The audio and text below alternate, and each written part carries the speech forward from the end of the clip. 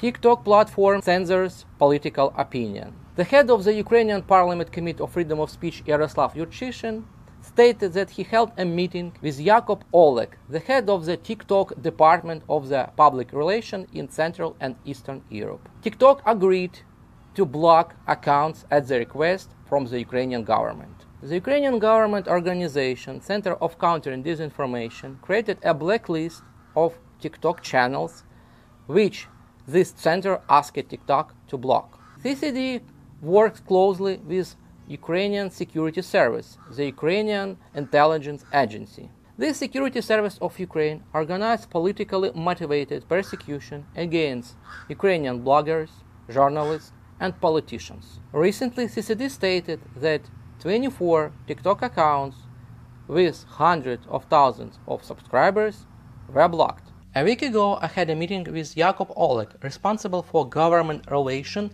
and public policy of TikTok in Central and Eastern Europe. The blocking of this account is the result of the joint work of the Ukrainian side and the service itself, wrote Yaroslav Yurchyshin in his Telegram channel. The center stated that he is fighting against Russian propaganda. In reality, this blacklist contains journalists, bloggers, and politicians who are talking about corruption in the Ukrainian government, human rights violation in Ukraine, and have no relation to Russia and Russian propaganda. Also, this blacklist contains US residents' accounts who create videos from the United States. So TikTok platform agreed to cooperate with Ukrainian intelligence agency to persecute people based on the political opinion. Please make it public that TikTok platforms block users